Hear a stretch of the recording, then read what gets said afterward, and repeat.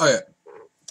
So hey guys, I just wanted to make a quick video about a topic that I don't know if many people would think about, but I'm sure this will help a few people in knowing where they are in the water drinking chart. Because there is the official water drinking statistics on YouTube here. It shows where everyone is, but it doesn't give like a good sense of place where they are, like in terms of like percentage and whatnot. And of course, it's not like a competition or anything, but like, I just wanted to make a quick video explaining, at which point are you, where are you in the water drinking charts by then. Okay, so first, let's start at one water. If you have one water, you are in the 97%, top 97%. You're above 3% of people who drink water, which is these people here. And also there's these channels which are confusing as to how many waters they have, but we're just gonna play it safe and say they all have at least one. So you're above four people who drink water, or technically don't drink water, but have a channel on YouTube about drinking water. And so now let's move on to if you have 5, where man drinks water is. It shows here that, and I did all the math for it. I have it all in my notes. So, if you have over 5 waters, you're above 40% of people who drink water in YouTube. So, and that is 44 people. So, man drinks water here is above 44 people, and 40% of people who drink water.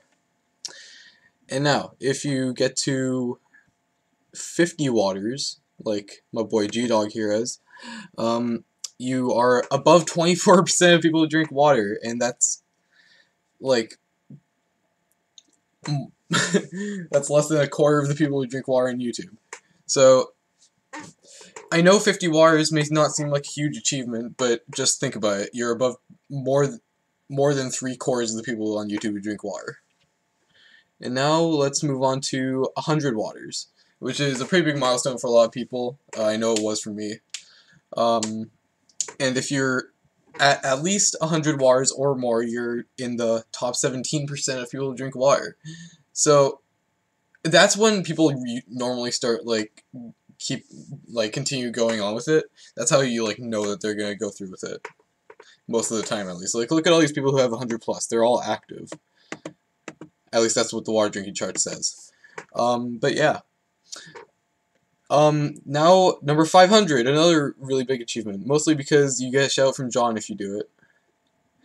And so far, only 24%, oh wait, no, not 24, 10% of water drinkers get a shout out from John. And I don't know how many that is, I haven't counted. 4, 5, 6, 7, 8, 9, 10, 11, 12, 13 or 14, I can't do math, but yeah. If you reach 500 waters, John Drinks Water has a deal where if you drink 500 waters, you get a shout out from him. And so, that's a pretty big accomplishment for a lot of water drinkers. And now, at 1,000 waters, which, fun fact, I recently got to. Well, I mean, obviously you would know that if you're watching the video, but it was actually the first time in like 2 years that somebody had drank 1,000 waters on YouTube. The one before me being Aaron. And he's at 7,100 now, so damn. But anyways, if you've drank 1,000 waters, you're in the top 6% of people, and there's only 1, 2, 3, 4, 5, 6, 7, 8, 9 people so far who have reached that number. But 1, 2, 3, and 4 aren't really active anymore. So in terms of active water drinkers that have over 1,000, there's 1, 2, 3, 4, 5 people. And when you get to 2,500 waters, you are in the top 4% of people, and that's only like 2 water drinkers who are in the top 6% that haven't gone to that number yet. And then when you reach 5,000 waters, you're in the top 4. Or wait, no, top.